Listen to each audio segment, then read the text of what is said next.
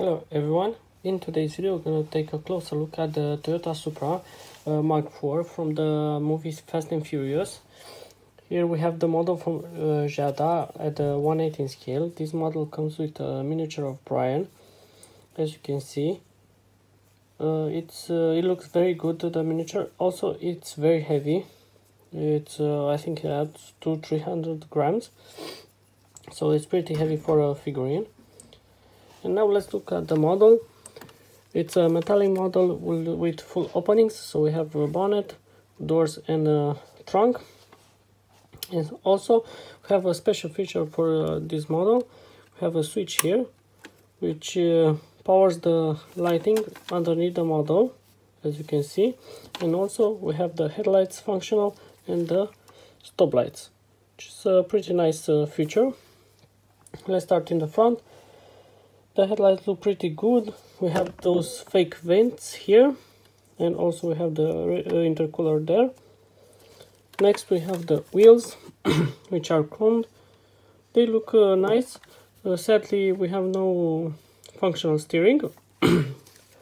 Next we have the decal from the movie, which looks pretty good. And in the back we have this huge wing with the stoplights that are functional, as I mentioned. Also we have the Fast and Furious license plate, and also we have the exhaust there that is chrome. Underneath the model, as you saw, we have the switch for the lights, and other than that, not many details. Here is the slot for the batteries. Let's turn that lights off. Now let's look at the engine compartment. We have a lot of chrome here, but other than that, I think the engine bay looks pretty good. We have some blue for the silicone hoses.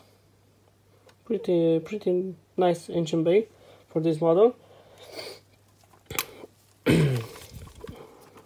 Let's open the doors to check out the interior. Pretty basic interior. We don't have any carpet. We have the blue steering wheel, and on this side as well.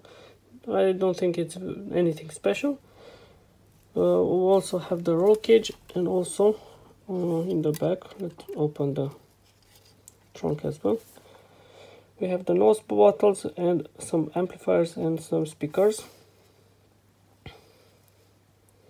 That's pretty much it.